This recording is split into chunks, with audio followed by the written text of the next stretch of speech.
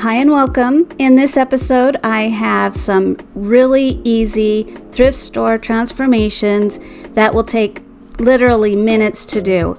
And these salt and pepper shakers from my last video, I promised I would do something with them. And I want you to stay tuned to the very end DIY to see how I transformed them. So the first thrift store transformation is just a single shaker that I found. There wasn't two, unfortunately, but I've seen this on Pinterest before where people have just taken a single shaker and put flowers in it. So I didn't have any smaller ones with wire on them, so I thought it'd be cute just to glue them on like this. And you can still pull them right off if you want to change it up or use the actual shaker another time. So I'm just gluing them on, and then after I do this, I put this ribbon on, but when I tied it on, it kind of looked like a scarf, so I ended up taking that off. I didn't like it. The video at the end shows it on, but you can do whatever you want, the colors you want, the type of flowers you want. It just turns out super cute either way. This next transformation, I received this free in a bunch of bottles, Avon bottles, and I believe it's a vintage glass insulator. It might be marble, it might be milk glass, I'm not 100%. So I had this little tiny greenery and I thought it'd be really cute to put it in this, and I'm just bending it off and just making it so it's not sharp, and then I am putting it in there. I'm just gonna arrange it the way I want it and then super glue the edge so it doesn't come out when you move it. And I thought it was a cute idea. You could set it anywhere in your vintage collection, even in your farmhouse decor or in your kitchen. It turned out really cute. And when you're going thrifting, just make sure to keep an eye out for those little things. It's just easy to make something pretty again. And I've just put that cute little ribbon on there to give it that farmhouse look, and we're done. That's how easy it is. This next transformation didn't come from the thrift store, but it came from my sister. She was getting rid of some old decor, and it's just as easy as the other one. Just cutting down some flowers from the Dollar Tree and just putting them in there. And it would be cute with any kind of flower that you have to match your decor, but this is what I had on hand, so I thought I would just show you what it would look like.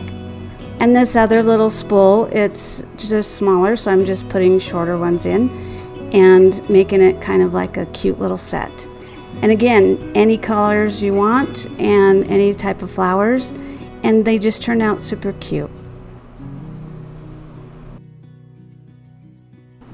So I looked at the taller one and it had only two, and I thought it needed another taller piece, so I'm just cutting another one so I can put it in the center.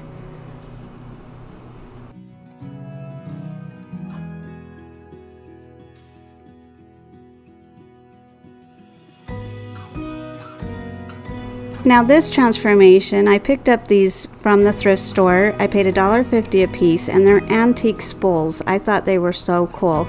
So I only had red candles, so I thought I would make them into just cute little candle holders. It was that simple.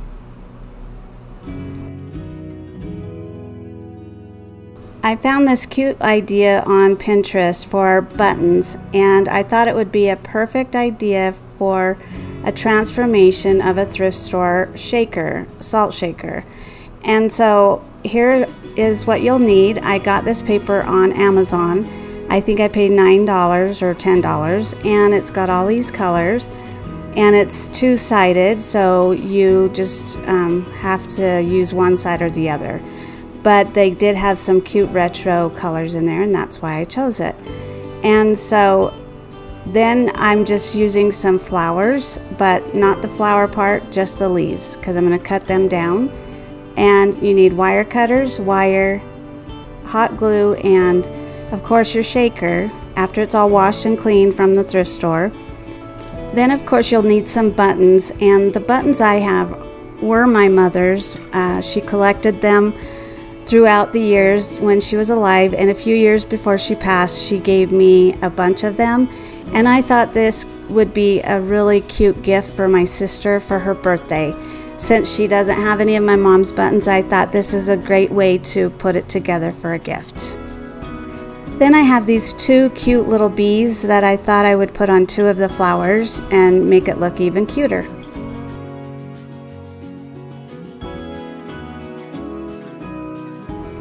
So first we're going to want to put some type of foam inside, and I thought it would be easy to just cut a part of a pool noodle from the Dollar Tree and just stick it in there. And now I chose this color of the paper, and I'm just cutting it down to size because we're just going to roll it up like this and put it inside of the jar part. Then after you've got that all straightened out, you want to grab your noodle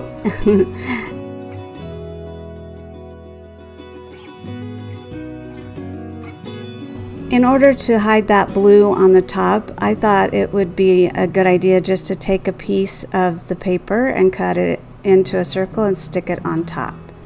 Then you just want to put your lid back on, and look how pretty it is already. So now you want to grab your wire. This is a 20 gauge wire that I've gotten off of Amazon, and I will have that link in the description for you so it'll be easy to find.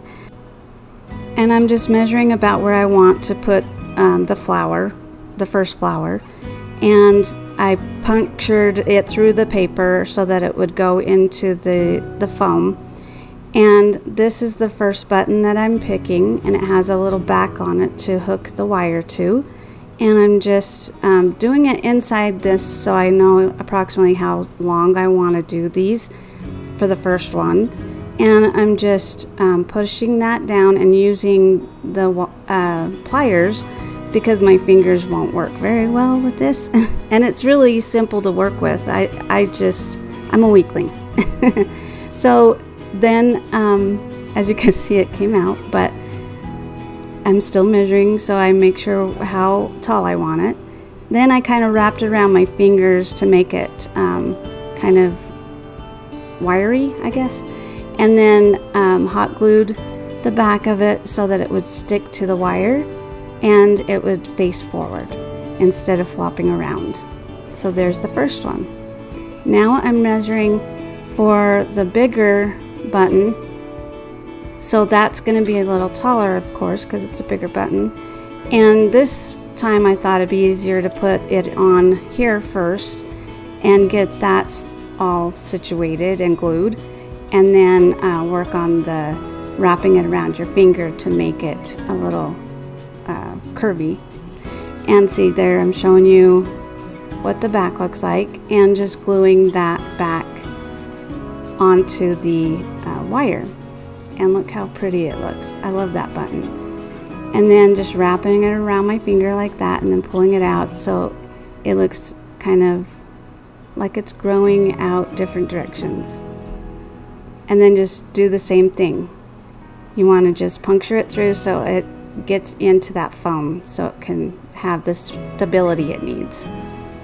And then you just continue on with your button and keep doing it until you have enough buttons that you want to make a full bouquet of flowers.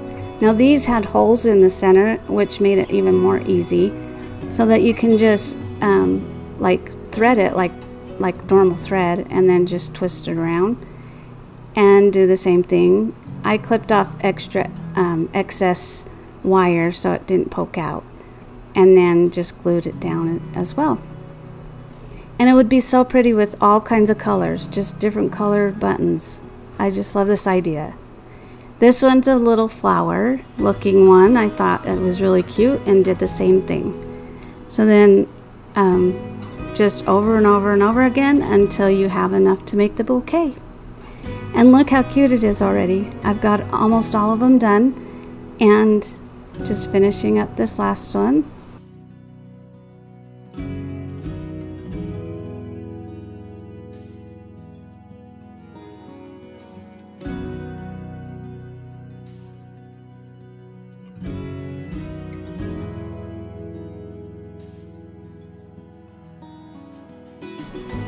And now we're all done with the flower part. Look how cute. At least the button part. Now I've just got those bees, and I'm gonna glue one on that big flower, the big black and white flower.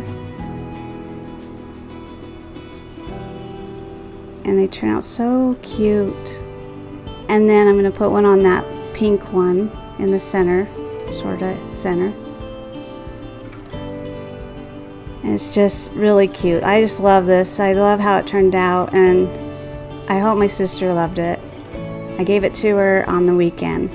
So now I'm just cutting the leaves down to make small leaves, kind of long and pointy, and gluing those on each of the flower stems so it'll be on the wire.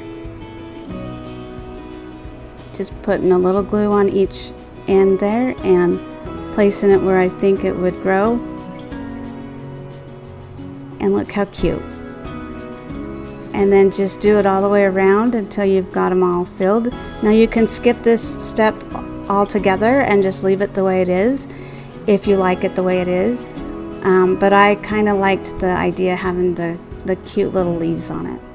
So now I have all the leaves, and I'm just going to put another ribbon around the neck of the shaker to kind of spruce it up a bit and make it look like a cute little flower arrangement.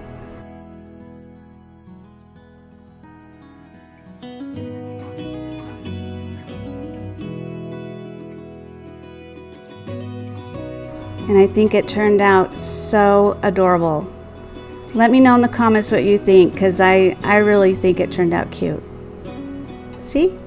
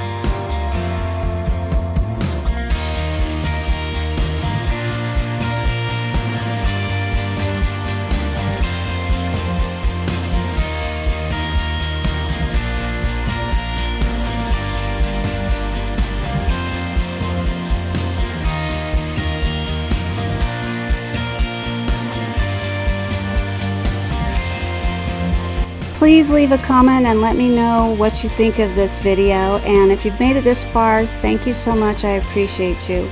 I hope that you will take into consideration those little things at the thrift store that you might not normally pick up, and think about what you could do with it for your home.